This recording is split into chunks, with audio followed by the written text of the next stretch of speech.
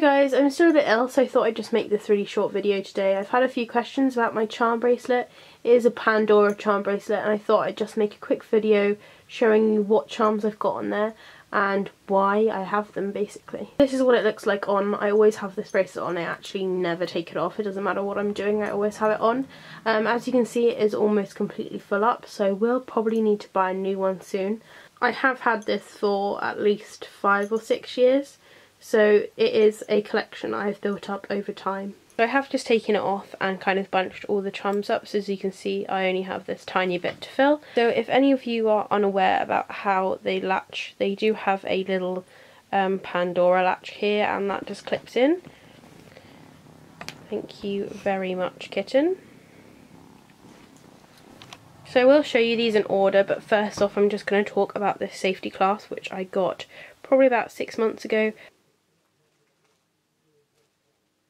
My bracelet is obviously getting heavier with every charm that I add, and it's just starting to get to the point where I'm beginning to worry that the clasp is going to undo. So I bought the safety chain just in case one day it does undo, and just to make sure that it doesn't fall off. It never has undone, but it's just sort of a precaution that I'm willing to take because these charms are quite expensive, and when you add up the whole price of it, it does come to quite a large sum of money. So the bracelet itself is kind of this like snake-like chain. So when my brother got married, he gave a bracelet to all of the bridesmaids, and he also gave us all a charm, and I got this heart charm here. So this was the first charm I ever had. And because I was quite young at the time and I wasn't earning any money, I had this bracelet just with the one charm on for ages. So when I left school, I was probably around 16ish. I had my leavers prom, and I had a lot of issues around that time. A lot of plans got cancelled, and last minute I arranged to go on a double-decker bus to prom with a few of my oldest and best friends. So I got this charm given to me by my mother, just so that I could remember prom, and this was my prom jewellery. I just wore this bracelet with the heart and the bus on it. I think a while went by and I didn't get any more for ages, and then for my 18th birthday I did actually ask for charms, and I got this little monkey charm. I got this from my auntie, and it is very special to me. My auntie bought me a toy monkey when I was really young.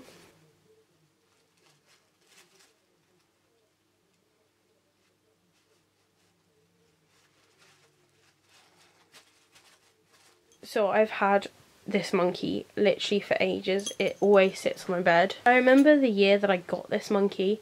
I remember getting the present and thinking this is the worst present ever, because everyone else got really fun and interactive presents and I just got a toy monkey. But I still have him today. He is grubby and he's lost a limb, but he just lives on my bed and I can't really remember life without him. So she bought me this on my 18th just to kind of symbolise the fact that although I was sort of legally an adult, I still carried around this toy which I'd had since I was, you know, 3-4 years of age. The next one I got was from a friend that I had at school. She was one of my best friends, and we kind of bonded a lot over photography. So it's like a miniature camera. It's got some tiny little buttons on the back with a screen and a viewfinder, and then a little lens on the front. It is highly detailed for the fact that it is so small. On our 18th birthdays we did decide to give each other charms, and this was the one she chose for me. Ever since I left school I did a GCSE in photography with her. I then also did A-level photography, and ever since then I have been constantly going out with my camera, and as you can see I've been filming and things like that. The next two I got from my brother, the same brother who gave me the bracelet in the first place, and this one is quite simple. It's just a heart, and on each heart it says 21. So the next one is these two little cats, which they're kind of looking into each other, and then on the back their little tail is in a heart. These are super cute, and again so much detail it is put into them with their little paw prints underneath and their little facial expressions.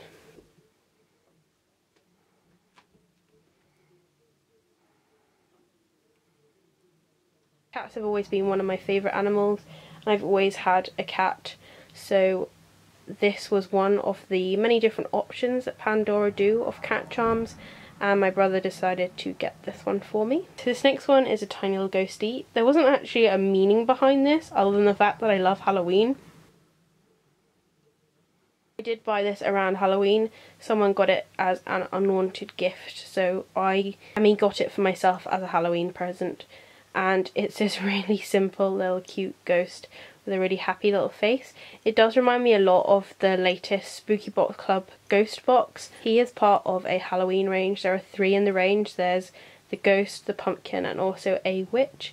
And they are quite rare, so I found this one on eBay. It probably cost me around £45, which is a bit more than I'd usually spend on a Pandora charm, but it was definitely worth it. This next one is a little, well, it's an alligator, but I say that it's a dragon. I have a pet bearded dragon and it completely reminds me of him. This one is just on a little loop and it hangs down, quite similar to the monkey one.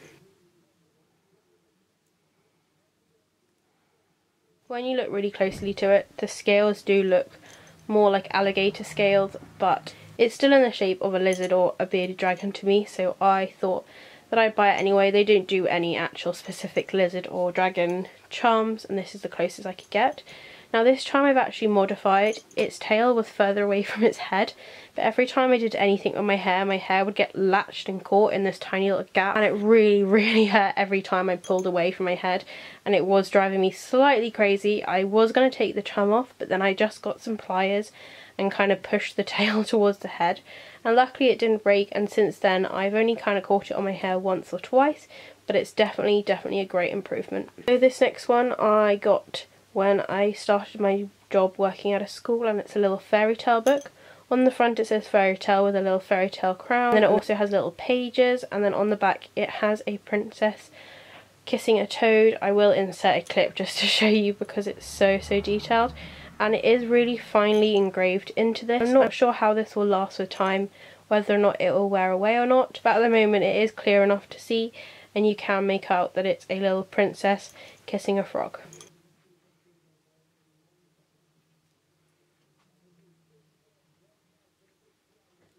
This next one I got in February for my birthday from my sister, and it is a little cat. Now, it's described as a cat on a cushion, but to me this totally looks like a cat on a pumpkin, so that's why she got it. I think she got this relatively cheap off of eBay, probably around £15 to £20, which is quite good for second-hand Pandora charms, and it is just a little curled up cat.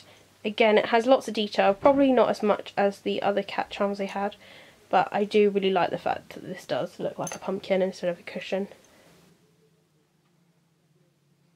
So this next one actually isn't a Pandora charm. I have done a review on this one, and this is a Frightlings charm.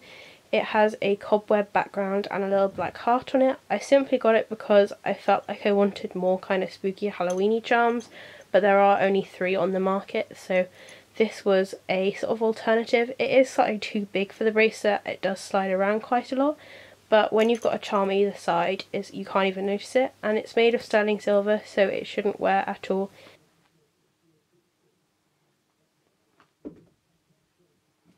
And it did actually cost pretty much the same as these other charms would have cost me. This next charm was a present from my parents when I passed my skills test. If any of you aren't familiar about getting into university to do teaching, you have to take an English and Maths skills test. Now this is almost like resitting your GCSEs, although the questions are obviously to do with teaching, and it is such a big deal that if you don't pass these you can't get into university. So this was a gift from my parents when I got in. On one side it has a little sun, and on the other side it has a moon with a star, and they do have faces on.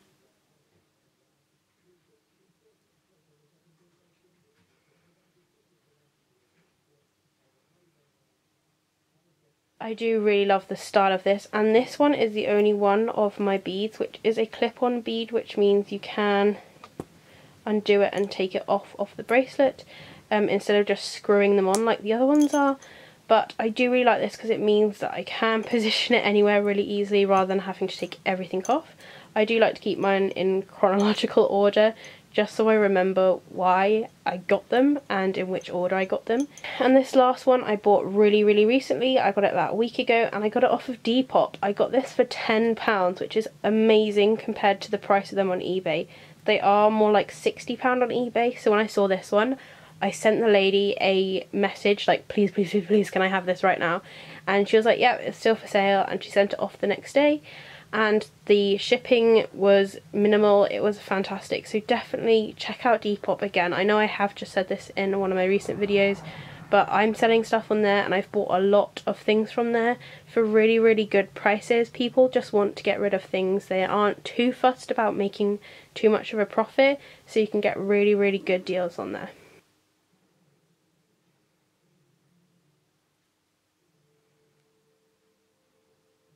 So that's my Pandora bracelet. If you've got any questions or comments about any of these charms, where I got them and the prices or anything like that, please do leave them down in the comments. And if you've got any charms which you think I will like, any sort of Halloween-y, spooky charms, then please do link them below and let me know about them. I'm always on the hunt for new charms which will go nicely with my collection. Thank you so much for watching. I hope you have a fantastic week. If it's still sunny where you are, I hope you're enjoying the shade, and I'll see you next time.